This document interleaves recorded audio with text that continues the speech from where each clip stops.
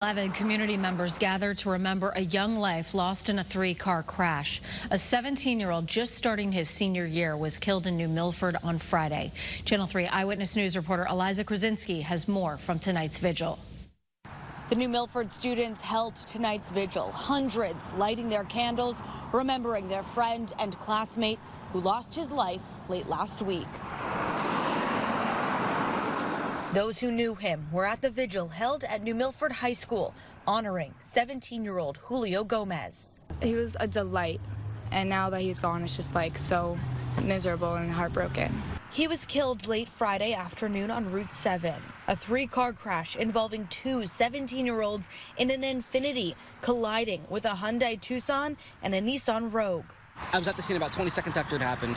Elliot Murphy heard the crash from his office nearby. There was about 15, 20 people already there. It was crazy how many people actually showed up at the scene. 17-year-old Julio Gomez, the passenger in the Infiniti, didn't survive the crash. The driver, another 17-year-old, is in critical condition, and the two people in the Nissan were also hurt. New Milford police are investigating, and Mayor Pete Bass says the Infiniti's speed was a factor. They fly down this road. It's shocking how many crashes happen on this road. Now, a cross and candles mark the place where tragedy struck. It doesn't feel real until we go into class and we don't see him there, and that's when it's really going to hit. Meanwhile, as the investigation continues, hearts are heavy as friends grieve the loss of their classmate. Everyone loves Julio. Julio is Julio, and he will forever be missed and loved by everyone in the school. Now, the cause of the crash is still under investigation, but the mayor says speed may be a factor.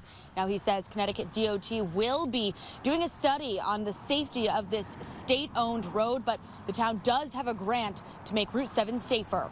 Reporting in New Milford tonight, Eliza Krasinski, Channel 3 Eyewitness News.